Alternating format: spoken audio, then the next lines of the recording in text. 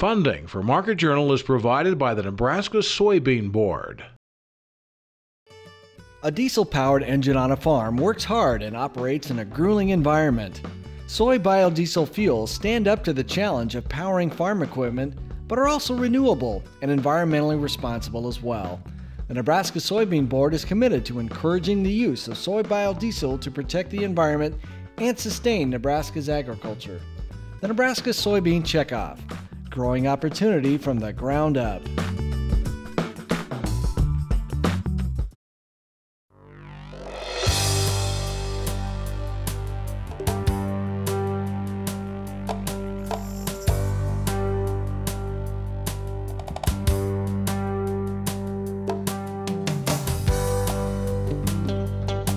Market Journal, television for making agricultural business decisions, is a presentation of the University of Nebraska-Lincoln Extension, where you can know how, know now. Promotional support is provided by the Nebraska Farmer Magazine, and major funding for Market Journal is provided by the Nebraska Soybean Board. The Soybean Checkoff, growing opportunity from the ground up. Welcome to this week's edition of Market Journal. I'm Jeff Wilkerson. This week we're reporting from the coast of Washington State. We're here with the Nebraska Soybean Board's See for Yourself program, seeing how Nebraska soybeans are being shipped to international buyers through Grays Habor and the Port of Tacoma. We'll talk with Roy Smith in just a bit, but first, here's what's coming up on our visit to Washington. It rains in Washington, a lot actually. As most of their home state was in the midst of unseasonably warm temperatures, 15 farmers from Nebraska learned how their soybeans moved from the field to the ports and to buyers overseas. As part of the Nebraska Soybean Board's See for Yourself program, these farmers saw firsthand how their checkoff dollars are working to increase productivity, profitability, and demand. Here at home, every other row of soybeans is exported each year. In 2010, soybeans were the nation's #1 agricultural export, with China and Mexico as the biggest buyers. Later in the show, we'll talk with Gary Nelson, the executive director of the Port of Grays Habor, about how soybean meal from Nebraska reaches international buyers in the Philippines. We'll show you how the Tacoma Export Marketing Company leans heavily on the soybean industry, shipping 95% of its beans to China. And we'll hear what Nebraska farmers had to say on their trip to the rainy coast of Washington. Back in Nebraska, just in time to bring the rain with us and drag our next guest out of the planter tractor. Roy Smith is joining us. You're welcome, by the way, for bringing it back. We talk on Tuesday afternoon. Last week was a good week for corn and soybeans. This week is taking a little bit of a hit through Tuesday. We're a few days away from the end of the week yet, but I was reading on agriculture.com your thoughts about the run. And you think this isn't necessarily unusual, the run we've seen so far? It's not really. First of all, if you look at the long-term charts, you see a gradual uptrend actually starting around the 1st of October, and that's almost exactly when it was this year.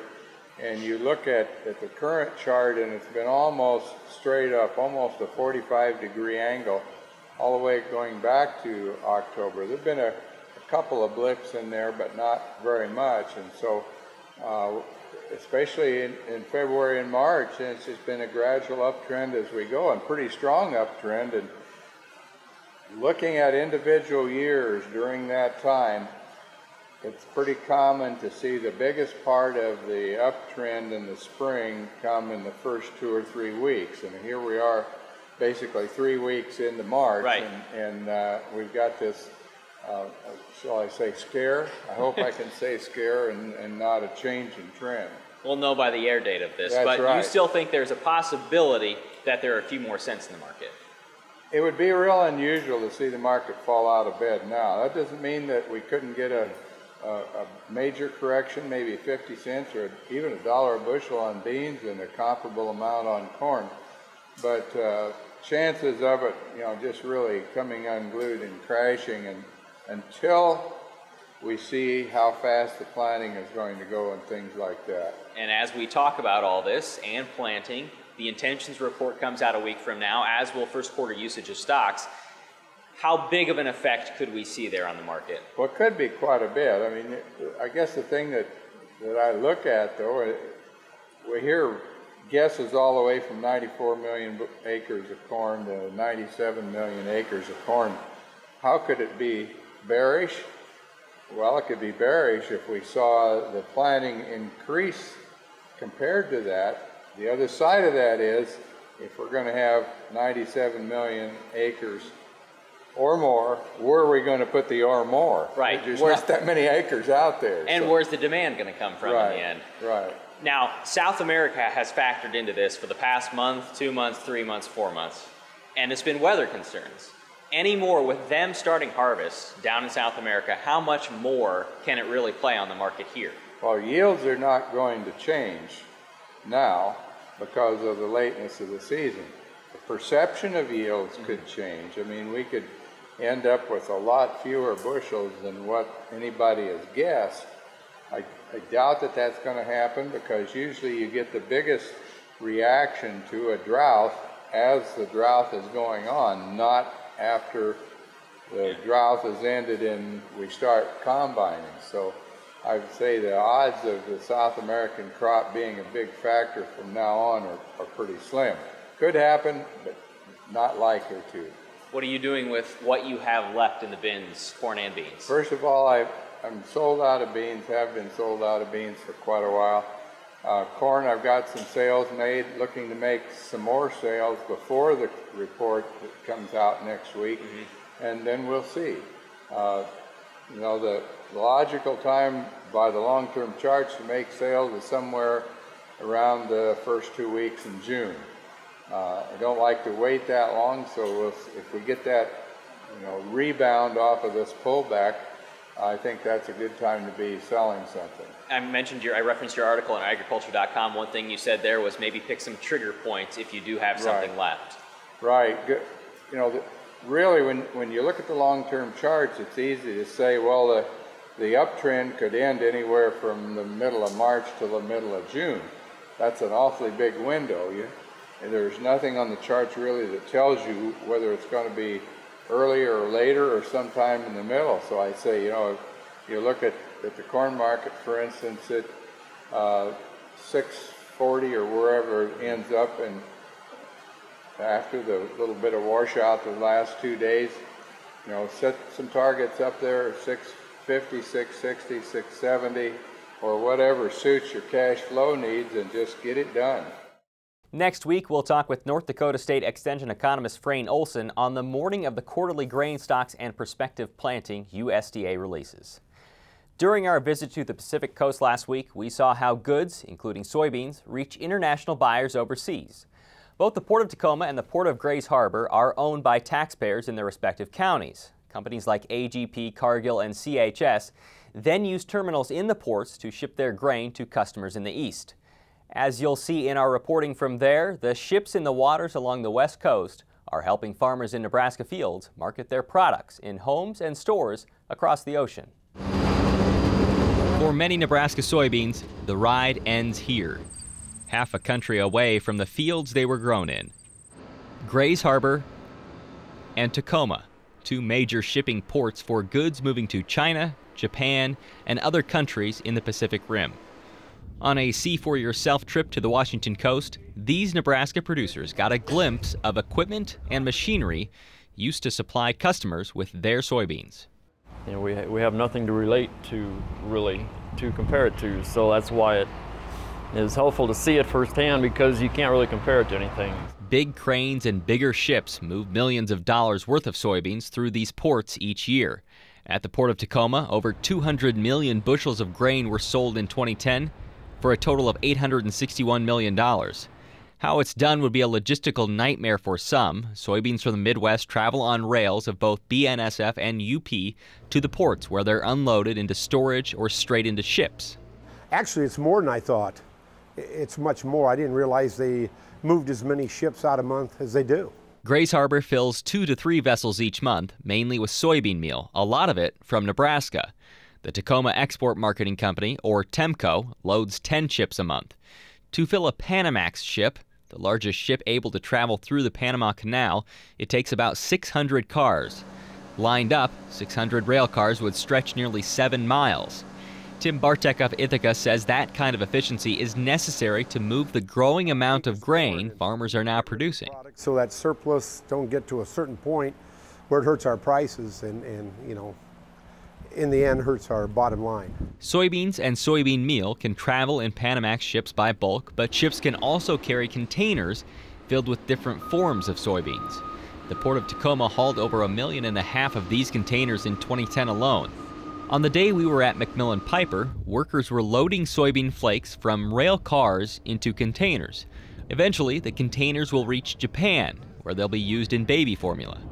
Madison farmer and LEAD program graduate Neil Neidig says the trip answered his questions about shipping via bulk and container. I thought honestly before I came that the container program, from what we learned when I was in LEAD over in China, that containers, a lot of them go back empty, and I'm thinking, why can't we put grain in it?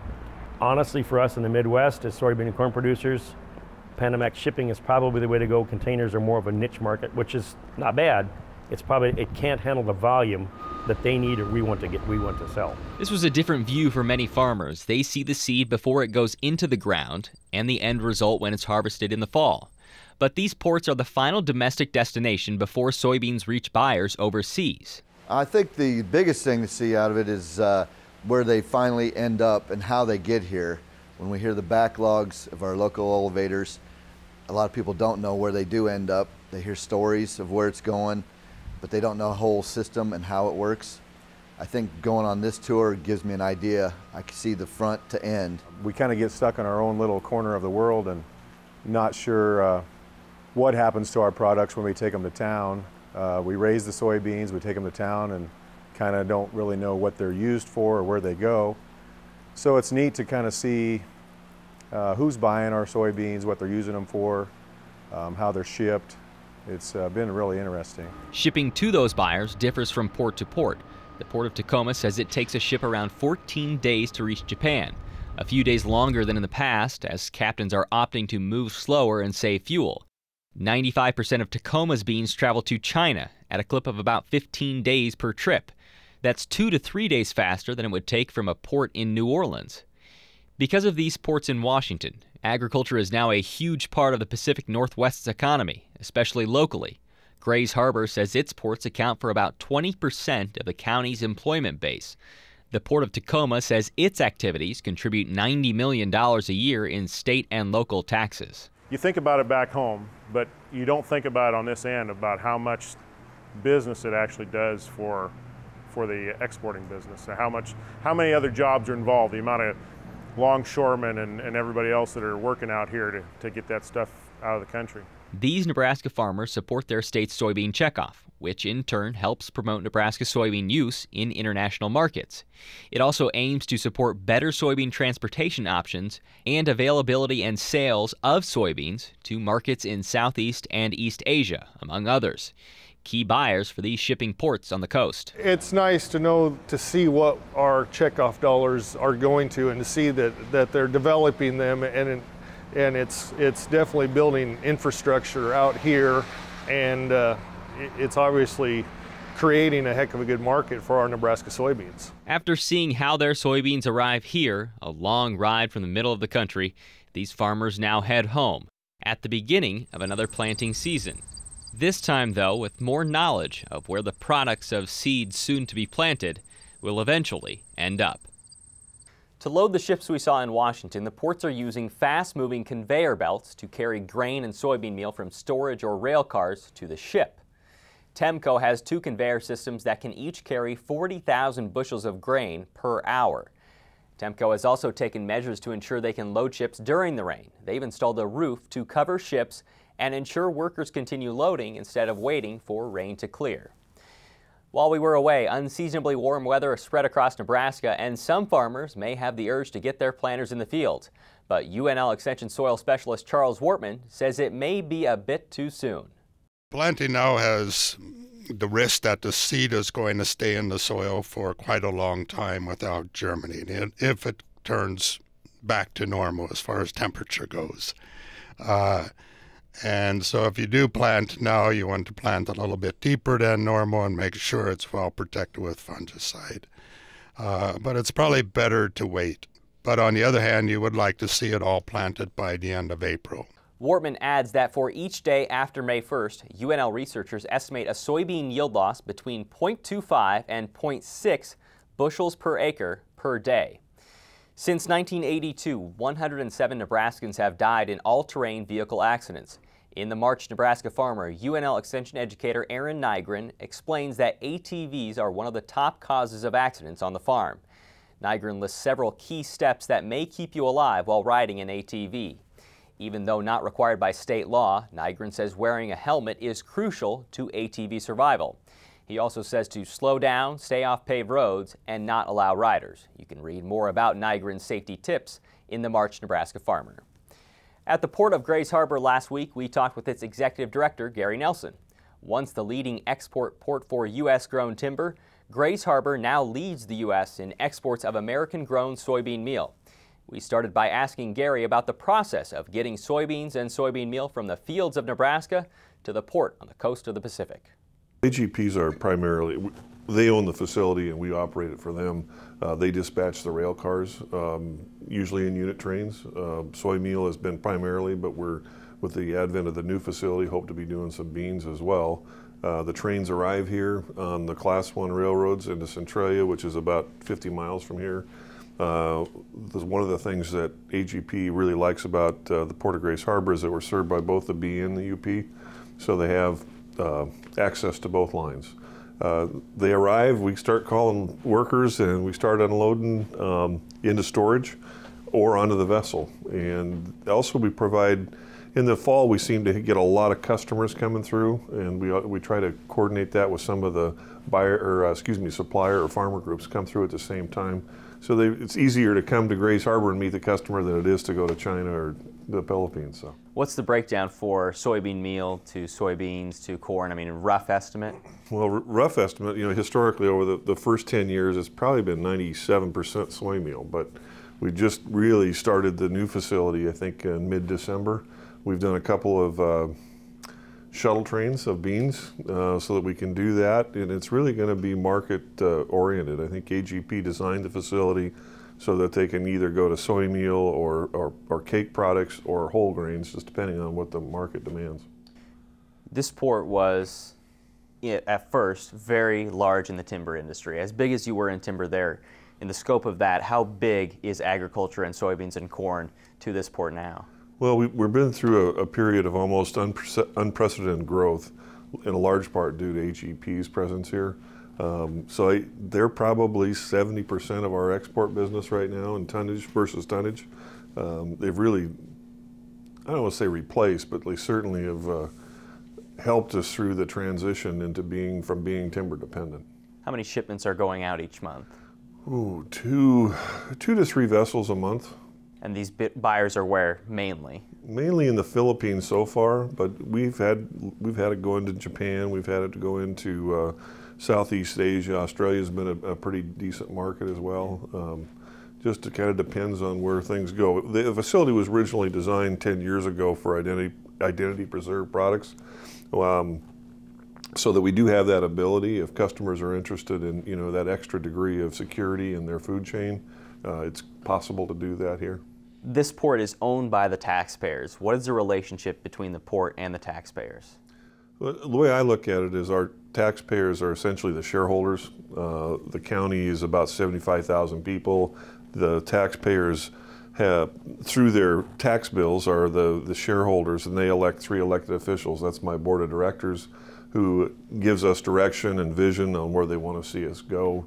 It's kind of an exciting thing to think about, the equity that they've built up over the last 100 years. We just celebrated our centennial last year, and it's pretty exciting. It was created to provide jobs and local jobs, and that's kind of what we focus on.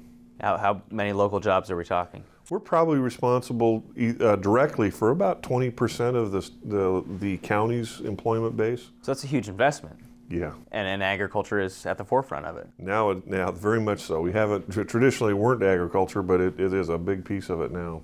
What are the challenges? The infrastructure is obviously enormous. There are input costs, fuel costs are rising. What are the challenges you see on the horizon? Trying to stay in front of the customer, but not getting too far. We just finished about a $15 million rail improvement just to allow AGP to put more shuttle trains and more cars through. It was about 37,000 feet of track, but you don't want to build it too far in front of them. You don't want to get stuck with an asset that doesn't need to be built. And in that sense, we're very fortunate to have customers like AGP that communicate effectively with us and also share the same kind of work ethic and integrity that makes this all possible. One of the things I ask the Nebraska farmers is what they'll tell other farmers when they go home. You know, if you're talking to a Nebraska soybean producer, because a lot of your soybeans are coming from Nebraska and Hastings specifically, what's the message you want to get to them? That we can provide an alternative. I mean, you can't please everybody, but we hope to provide a value-added product that provides them direct access to their customers in the Far East. Grays Habor exported 1 million metric tons of soybean meal, DDGs, and other dry bulk exports in 2010. With AGP's expansion and construction of storage facilities, Grays Habor expects to triple that number in the next 5 years. Next week, we'll show you more from our trip west, including our visit to Imperium Renewables, a biodiesel refinery capable of producing up to 100 million gallons of biodiesel per year. Rain moved across parts of Nebraska this week. Now to forecast what looks to be yet another warm week across the state, here's UNL Extension statewide climatologist Al Dutcher. Well, folks, here we are again on Friday morning. Of course, last week we talked about the potential for an upper air troughing pattern to move into the south central plains and with the low to cut off and slowly migrate around the south central plains and give some tremendous values of moisture, especially in Oklahoma and points southward. That did very much pan out. And unfortunately for Nebraska, we did not see nearly the amount of moisture that we were anticipating. Yes, we did see some anywhere from a half an inch to an inch totals for the total storm in southeast and east portions of east central Nebraska, but as you headed toward northeast Nebraska, the precipitation totals dropped off rather dramatically.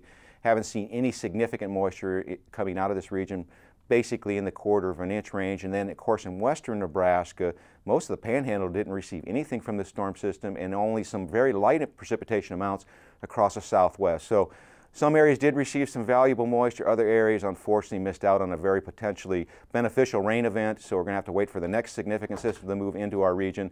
And unfortunately, it doesn't look like we're going to see any major troughing pattern come in until the last of the month. So really, we're going to be looking at weak cold fronts coming through to generate some thunderstorm activity.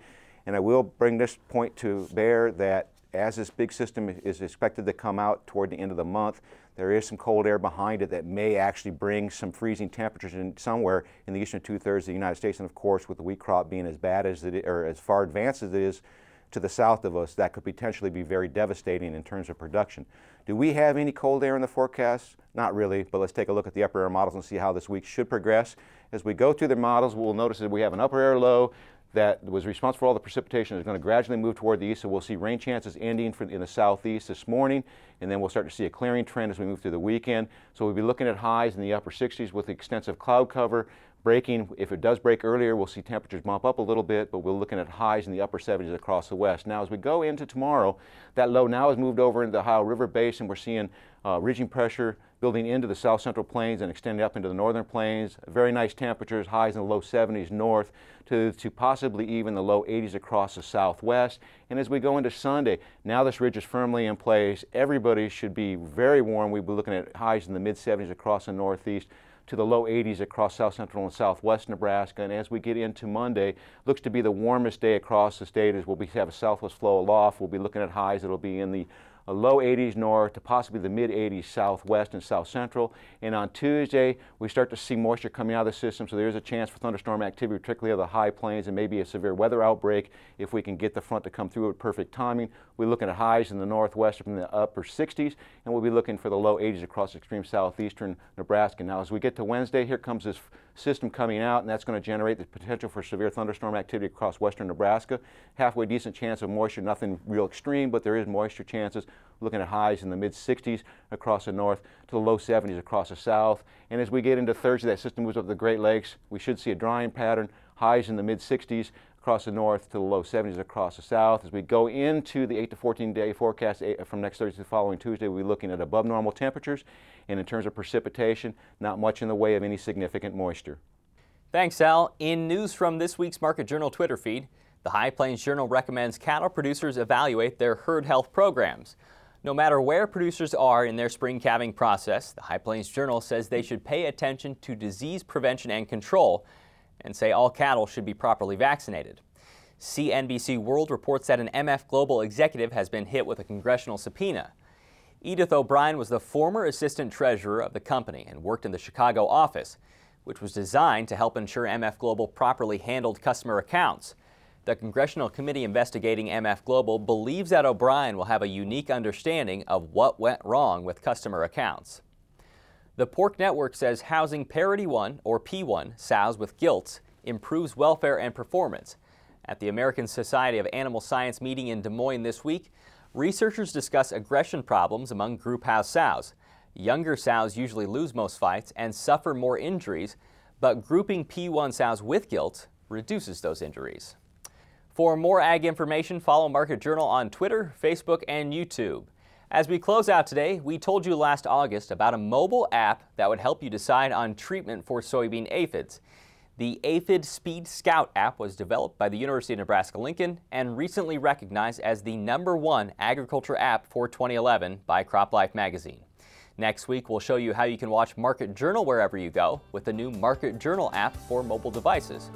Brian Olson will also be with us to take a look at USDA release numbers, and Ron Pavelka from the Nebraska Soybean Board will join us to talk about his recent trip to South Korea and China with the U.S. Meat Export Federation. Until then, I'm Jeff Wilkerson. Thanks for watching. We'll see you next week. Join Market Journal online at marketjournal.unl.edu. You can also follow us on Facebook and Twitter. Promotional support is provided by the Nebraska Farmer Magazine. Funding for Market Journal is provided by the Nebraska Soybean Board. The Soybean Checkoff, growing opportunity from the ground up. Market Journal is produced by the University of Nebraska-Lincoln Extension, where you can know how, know now. Funding for Market Journal is provided by the Nebraska Soybean Board. Soybeans are found on dinner tables around the world. Some form of the soybean is found in baby foods, snacks, cooking oils, and many other food items eaten daily. And soybeans provide the protein in the diets for livestock and fish.